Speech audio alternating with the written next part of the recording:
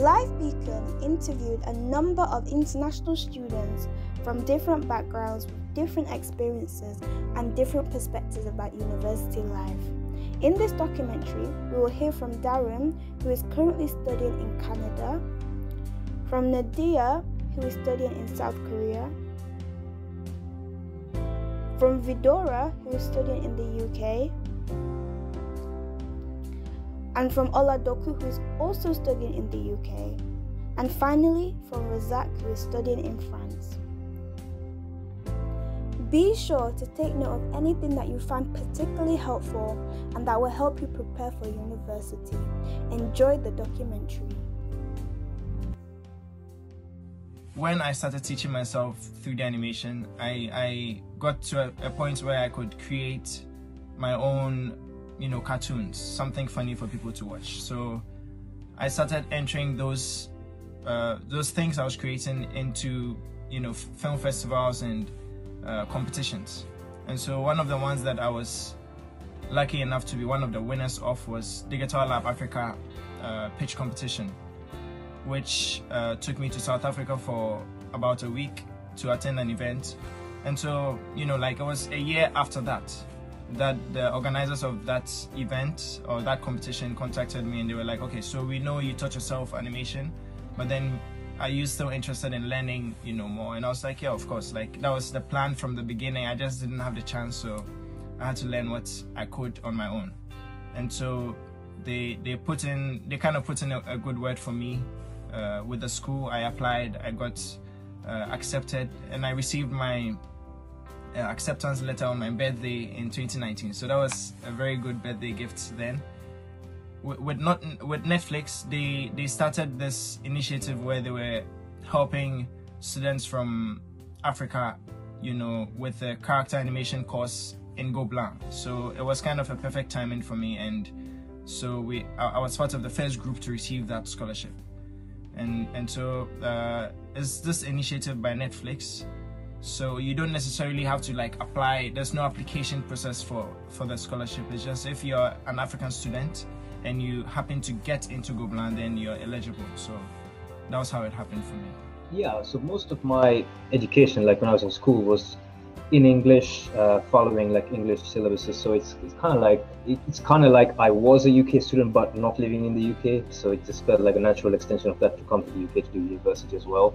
When I was in school, I had the option to do either my country's version of GCSEs and A-levels, or I could choose to do an international version, which is run by Cambridge exams, I think, and I chose that one.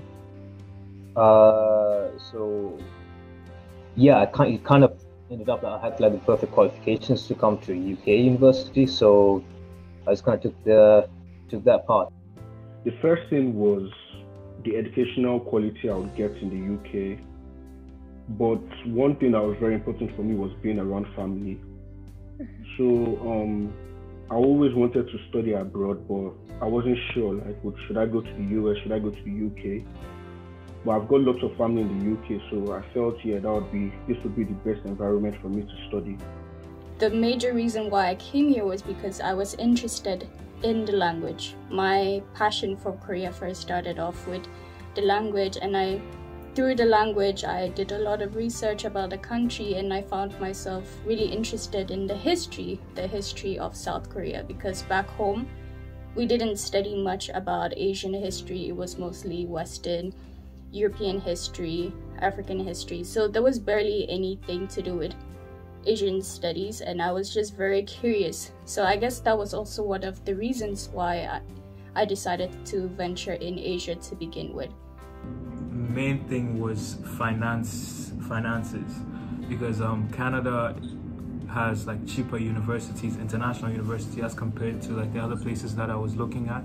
And then in choosing York over all my other Canadian universities, I think they offered the program that I was looking for.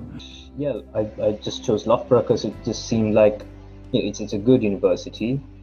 It's not in a busy city area, so it's not going to be too expensive to live in. My first priority was definitely checking if the universities here had my major. And after finding the major, I guess it was also about the international body that they had. Like, did they represent their international students well? The major reason why I chose Bristol was because it was in the top 5 in engineering. I don't know, I've always been more of a practical kind of guy rather than theoretical. I was good at maths and stuff. I didn't want to do like a maths or a physics degree or anything like that. And I had my uncles, 2 of them are engineers as well. So it's like I've seen them work and I thought that was pretty interesting what they did. And I mean, from a young age, I've liked aircraft as well. So I just put the 2 together and there you go, aeronautical engineering. So back in high school, I was always like this science guy. I loved math, further math, physics, chemistry. Like, it was always my thing. So I knew I was always going to do engineering, but I wasn't sure what field exactly. Like, would it be mechanical, civil, chemical? There are a lot of like fields in engineering. So I picked the course because it was the most complete course, exactly relating to what I wanted. Like I said, finance, business, and economics all put together in the span of 4 years. So, and it's very structured. Like that's the one thing about the course. Like throughout the 4 years, you don't really get that much leeway as compared to other programs because everything is set for you to do for the finance part, for the business part, and the economics part.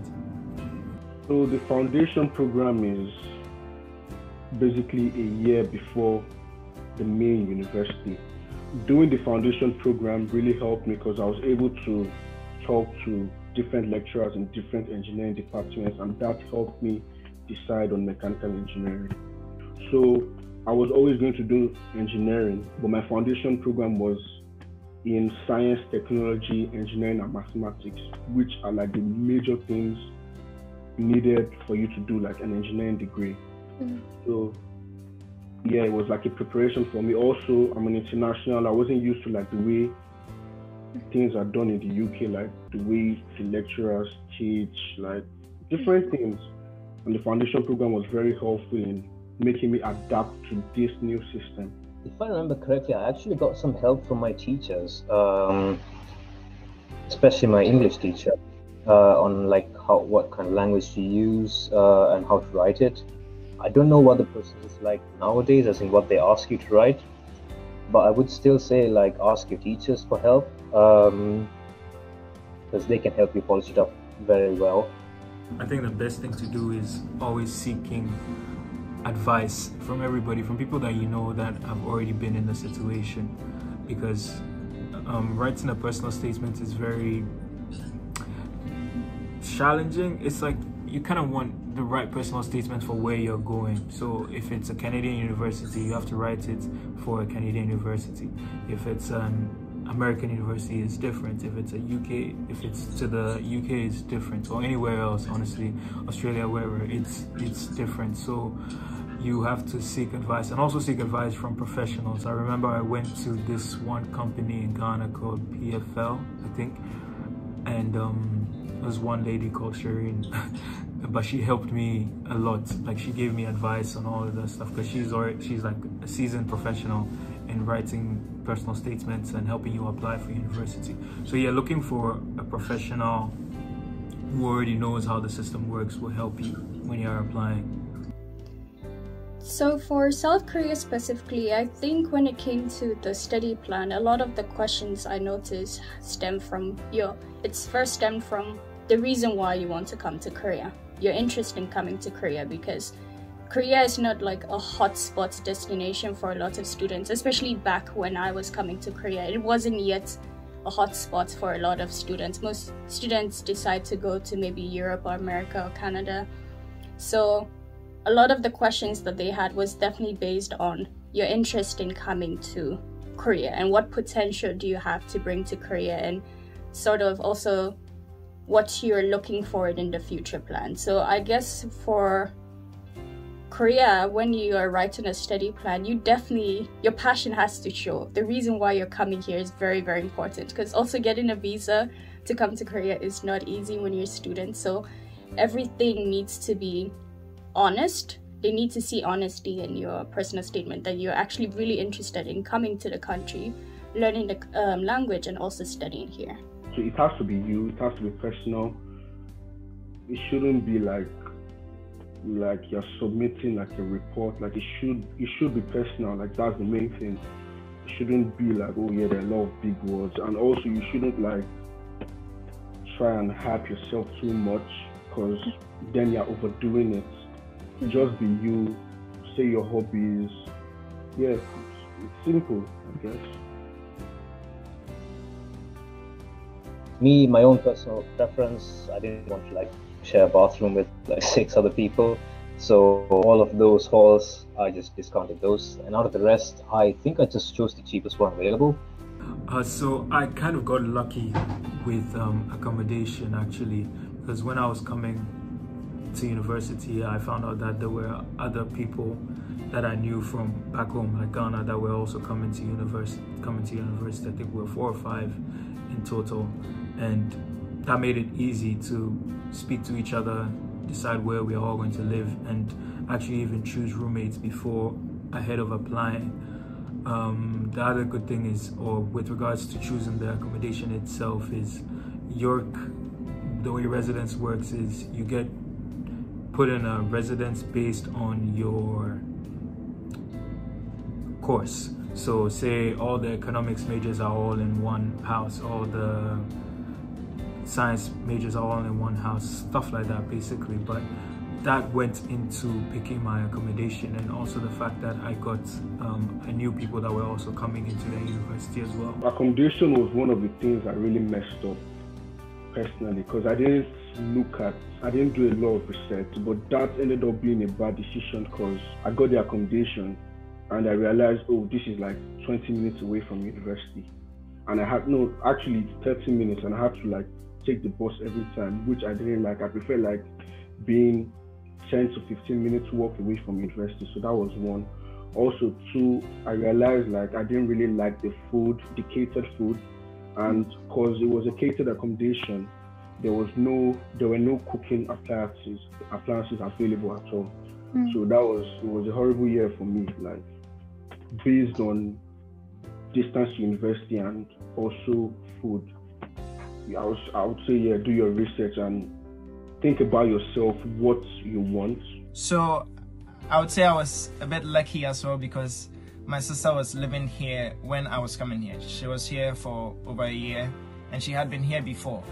And so it was so difficult because I had to find a place while I was in Ghana. And so it's kind of tricky. I find it a bit confusing, because to be able to get the visa, you should be able to have had a place you're going to stay in the country you're going to without even being there first. So you just kind of have to be careful. I almost got scammed in searching for an apartment and paying for like the security deposits. And so it was easier for me because I had my sister here who could cross-check some things for me. But then it was also difficult because you have to get a place when you are not even in the country yet. And so you have to really be careful when it comes to just paying your security deposits, or like the place. Some offers are just too good to be true. So sometimes you see them and you're like, yeah, this is definitely a scam. And so yeah, it was tricky in that sense. And also finding something that's not too far from your school, and my school is in Paris, and Paris is super expensive. So then there comes the cost as well, so for me I had to settle around. So I'm really close to Paris, but I'm not inside Paris, and it's the same thing. Paris is packed anyway, so I'm like, okay, it's cool to be in the suburbs. And so yeah, it's tricky when you have to find a place before you get to the country. But then if you're here, it's still difficult to find a place. It's just you are more in control because you can visit the places and see for yourself. I mean, the big question that most people ask me is, do you stay in a university hall or do you go outside? And I would say for the first year, at least choose one of the university halls. It just gives you a good introduction to the community. You get to know more people who are in the same situation as you, as in all first years, or new to like living alone. So you can, just figure it all out together. It's a good bonding experience. And afterwards, you can choose to go out, live in outside campus. because that does actually turn out to be cheaper. But for the experience, I would say university accommodation first. I mean, I've always been more of an independent person, so it didn't really bother me that I was going away. But I mean, it helps that, like, you know, we have things like WhatsApp and Messenger that you can, like, pretty much like FaceTime your parents at any time. So it doesn't really feel like you're really away from them that much. Missing family, that was the only concern. Like, probably being homesick. So the major concern I had was missing home. That was why like family was also important for me in my decision process of going to the UK. Because imagine me going to, let's say, Canada, where I literally have no one. That would be horrible.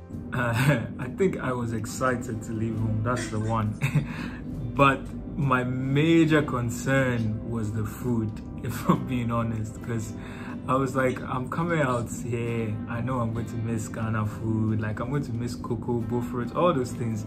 So it's like, my concern was, how am I going to find those things here? But coming out, the funny thing about being out here is that there's always something that's close to your community, more than you would think. And so you come out here and maybe there's not a Ghanaian store, but there's a Nigerian store, and they sell some of the things that you have. So if you come out fresh and you ask around, like, people, you probably find something that's close to home. That's in terms of like the food, and that's what I did to overcome the concerns that I had, which was food, obviously. The communication with people, my French is horrible. It's still bad. I'm much better now, but when I got here, it was like basically zero.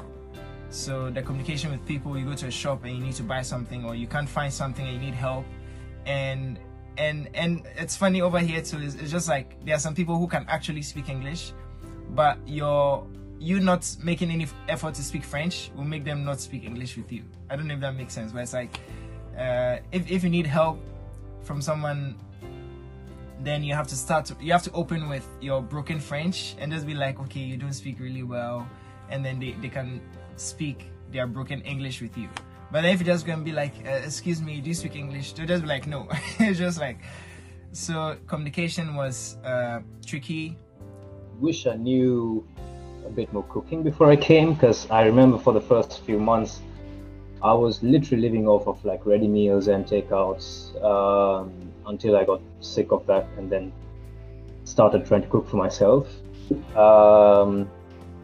So yeah, cooking is, I think, one of the big things you need to learn. And I mean, I was lucky that I've never given myself food poisoning, but I know a lot of other people have. So yeah, you don't want to be in that situation. So yeah, you could ask your parents to, like, you know, teach you how to make a few easy and quick dishes. Because I know, like, as a first year, it kind of gets overwhelming, like trying to manage like household chores and everything along with like going to school and studying and or like hanging out with your friends and everything. So yeah, try to learn some things that are like quick and easy that you can use like at any time, and it'll help you a lot. Probably prepare myself for how competitive it is in this country. Korea is very, very, very competitive. And they have their grading system is also very strict and harsh. So I think I should have prepared myself a bit more concerning what I was going to put myself through. It's very competitive, so you have to always be on the go. There's not really much time for you to like relax because someone is doing it better. So how can you compete with that person? So I think that was stressful. So maybe finding ways to relax and de-stress should have also been something I should have prioritized before coming into university. Again, I would say I was really lucky because of my sister. She had to do the test run for me. So basically everything she had to go through that was, I wish I had done this earlier, she kind of made me do. So I didn't have too much of, I didn't have too many things I regretted not doing before I came, because she knew exactly what I was supposed to do. Freshers Week, I missed the Freshers Week, so I really wish I did that, because there were a lot of events. Also, there were a lot of like there were a lot of opportunities for you to know like the university buildings and stuff. So I really wish I didn't miss the Freshers Week because I mean that's action packed and you tend to make a lot of friends. So for my case, the first 2 weeks there were so many activities going on, and I think that if I had not, prior to coming, if I had not actually read up on what the university has to offer in the first 2 weeks, I would have missed out on all of these things, because I had friends that didn't do that and they came in and they just had to sit at home for the first 2 weeks. So I didn't miss out on it, but if you don't do your research on what happens actually in the first 2 weeks, you might miss out on some like great activities that will help you meet other people. You go to class, go home, take a break, 2 hours, go to the next class, those kind of things. So if you don't have your schedule right, that might mess you up.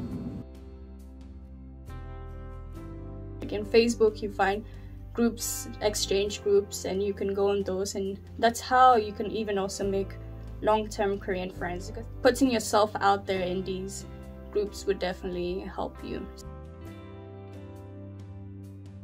It was a bit different to what I was used to, because you know, in high school you have like the desks and you have like a board and stuff. This was like a massive hall with lots of students that you didn't know. So it was a bit weird in that aspect, but it was exactly what I expected it to be. The lecturer came in, taught, and yeah, you leave. In terms of writing, there was plagiarizing, sorry, that we never knew. I never knew, at least growing up. I didn't know that was a thing. The first week of university, actually, or the first few classes of university, every single class is going to teach you about plagiarization. You're going to have to sign forms about it to know that if I take this course I will not plagiarize, blah blah blah, and all those things. So that's one thing that changed my style of writing, or one thing that changed my, not to say I was copying or cheating before, but like just the awareness of plagiarism, it changes how you approach things. And then also for writing specifically, there's different models that you use in university, like Chicago style, MLS or MLA, and an APA. At least for Canada, I know that those three, there's different ones, right? So knowing different formats, sorry. So yeah, knowing that also changed my writing completely. Like I have to write in this style, APA, and I have to write in Chicago style, or yeah. So that, I think those two things impacted my writing, or impacted how I deliver my work in university going in. They knew that coming into university, you do different subjects when you're at school. You do different maths modules or physics or whatever, and they know that not everyone has studied the same things. So a lot of my first year was like kind of going through A-levels again, so that by the end of first year, everyone knows what they need to know for the rest of the course. Yeah, so after my third year, I took a placement year, went off and worked for a company where it was engineering. It was a different kind of engineering to what I was doing at university, but it was still very interesting. You get to know things or skills that you don't really learn at university, you know, like soft skills like communication, networking, teamworking, that sort of thing. And you get used to like working in a corporate environment, and you're still a placement student, so like the expectations aren't that high. Yeah, you won't be given like very hard things to do. So, and even if you mess up, you're a placement student, it's not a big deal. So it gives you like the opportunity to like find out what employers are looking for, because now you work with one, you're not just a student. You get to know what they're looking for when they hire people, when they hire graduates. You will probably meet graduates as well while you're working there, so you can ask them for their experience, and you can use all that information to help you when you're looking for a job after you've graduated. So in my case, I discovered something else that I didn't know I was interested in, but after doing this job I was like, yeah, so my degree was in aeronautical engineering, but the placement was in automotive engineering, which is cars and engines and stuff, which I wasn't interested in until I did this placement. And that's when I realized, oh, hey, here's another potential career path that I could take. So yeah, it'll help you like either solidify the choice you've already made, as in you could go to a company that does the kind of thing that you're already studying, and you will feel like, yes, I like this. Or you could find something else like I did, or it might show you that, okay, maybe what you're studying isn't for you, and that's fine, because now you know what doesn't work for you, so you can like do something else when it comes to like graduate job hunting time. Yes. So I mean, after I did my first year, I lived outside of campus, and I got a part-time job there, working on the staff over there. I got employed as a community assistant. That was like front desk, helping the community. I had one floor dedicated to myself. I had to help. It's like basically like an RA, but the only difference is that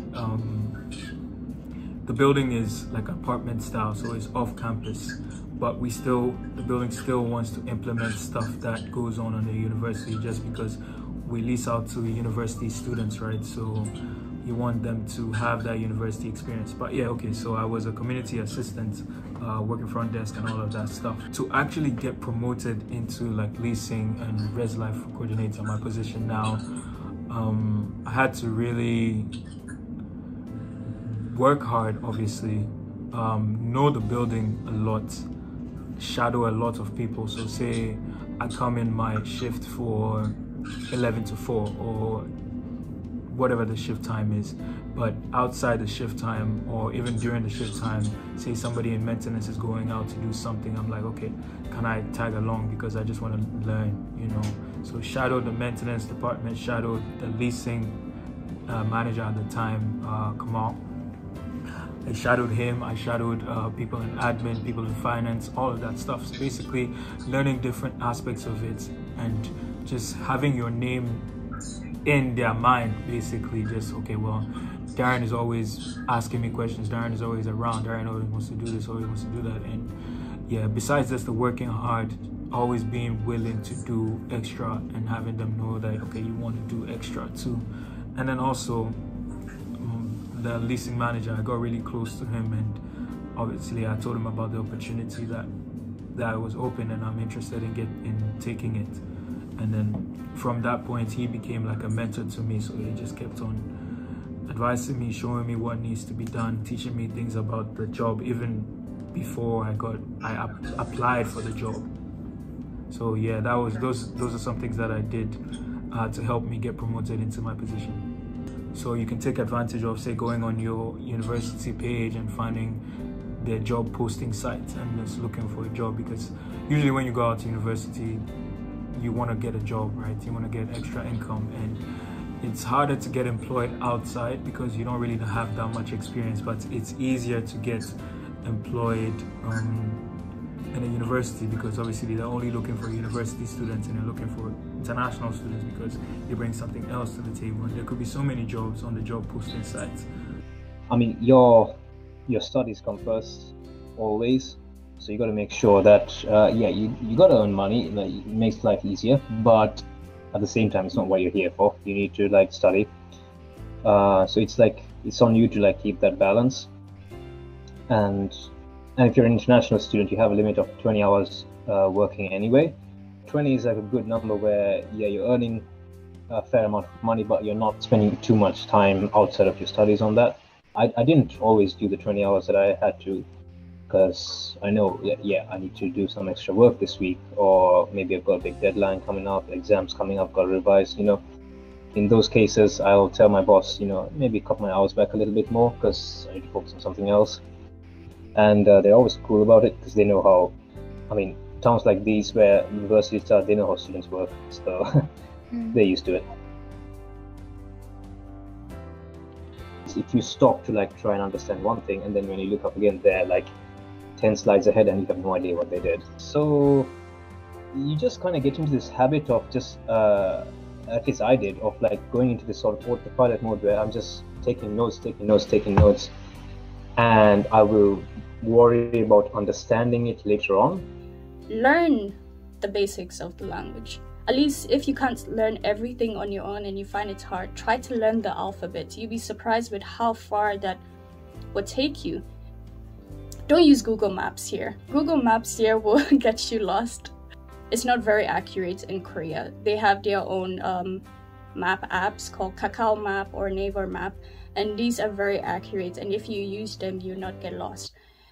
I think what helped was that I always had a screenshot of the location that I needed to go to. So, and also in Korean, make sure that the location that you're going to, the address is also in Korean, so that it's easier for them to see and help you get there. Just get off Netflix, get off movies, F movies, 1 to 3 movies, all those things. Just put it to the side, because I truly believe that that is the biggest waste of your time, watching movies. But it's good in your leisure time, but you could use that time doing so many other things and being so much more productive. Like, a movie takes 2 hours of your day, it's gone. You binge watch a series, that's 12 hours of your day, possibly gone. But whereas you could be, like, take me for example, like I was writing my A-levels. That was the first time that I was home and only had to go to school to write my exam. But in between the exams, I wasn't studying, and I know a lot of people probably doing this too. You won't be studying, you just be home, watching a movie, pick up the book, study 2 hours, and go and write your exam. You pass, obviously, but you've just wasted 6 hours, which you could have actually been studying and done exceptionally well. And that gets into the habit of putting the movies aside, and those things will just free up so much time for other things, like learning how to invest, learning how markets work, reading a book, actually finding your passion, all these things. Like, it's a lot to life, and I think that movies are the biggest distraction. So that's my advice. So venture out. There's so much to do in Korea. If you're going to a smaller city or even a village, you're not used to seeing foreigners, so maybe people might stare at you a bit longer than you expect, but try to understand that they are just curious about you. You're curious about where you're from, and a lot of times you find Koreans coming up to you and asking, where are you from, because they're curious. So please be open-minded and understand that depending on where you are, people will be more curious about you. So try not to feel very insecure when you come here and you find people staring at you. It's just out of curiosity. I think university is not only a place where you go to gather knowledge, but also learn different perspective and different lifestyle, knowing about other cultures. And I don't think I would have been able to learn about so many other cultures if I wasn't put in this situation. Because as I said, I met people from so many other, even countries that I didn't even know existed. I met so many people from all over the world, and I listened to their stories. And during class, like, when the teachers would teach, there's always new perspective to things, and I think that was very interesting for me to be in class.